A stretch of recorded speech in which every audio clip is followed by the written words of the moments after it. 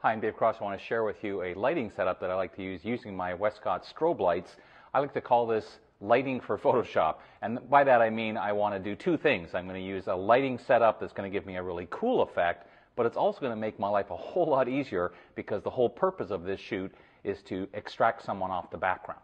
Now, I'm a one-man show today, so I'm going to have to kind of wander around and show you some things. If you look behind me here, you can see I have my stand-in Emma. She's our full-time model here at Studio 3, and I got to tell you, people laugh about Emma and think she's a little creepy, but it's the best idea when you want to get your lighting set up before your subject actually arrives. She just stands there very quietly, get all my lighting set up, and it's good to go. Now, I've been very lucky in the last couple of months to have two very distinguished instructors here at my workshop center, Joel Grimes and Scott Kelby. And they both used a setup, a lighting setup, that I looked at and said, gee, that makes me feel pretty good because I was already kind of experimenting with a similar setup and they just kind of helped me tweak the results. So this setup uses 3 lights. I'm using the strobe light kit, and all I've done is I've added 2 grids. I'm going to show you throughout the process what I mean by that. So for the rest of this, you'll just hear my voiceover as I describe what's going on. So let's take a look. So here you can see the basic setup. I'm using the kit, the 3-light kit, with 2 lights on stands, and the 3rd light is on a boom stand. So that's really the only thing I've added to the kit is this boom stand. And you can see the stand there. And the 2 lights are pointing kind of diagonally at the model. Now the boom light has barn doors and a grid to really focus the lights. The other thing I'll be using throughout the shoot is the On1 DSLR remote. This allows me to control my camera, check the quality, make sure everything looks good, and most importantly for me, when I'm a one-man show, change camera settings. You'll see me using that throughout the shoot to take test shots. Here's our model Darren, and I'm using the same setup I had for our test model Emma, taking a test shot. It looks like this. This is it right out of the camera.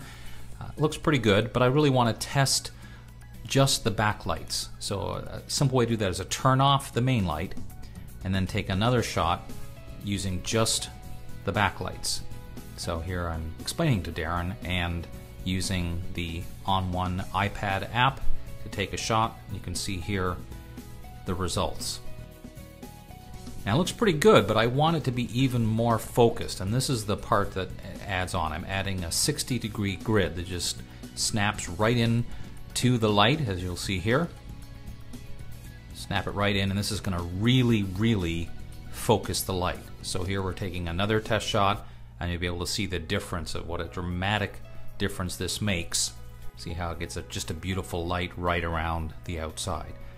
So now I know that those lights are set up the way I want. Go back and turn on the main light and start taking some shots.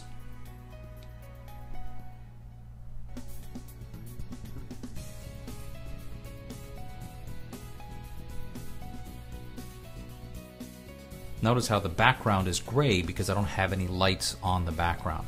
Oh, and one of the things about being a one-man show, yes, you have to be the makeup artist as well to add more artificial sweat to your model. So here we're changing things up a bit. Just a different pose, holding the ball slightly differently. Same lighting though, so it's just a different look with the same lighting.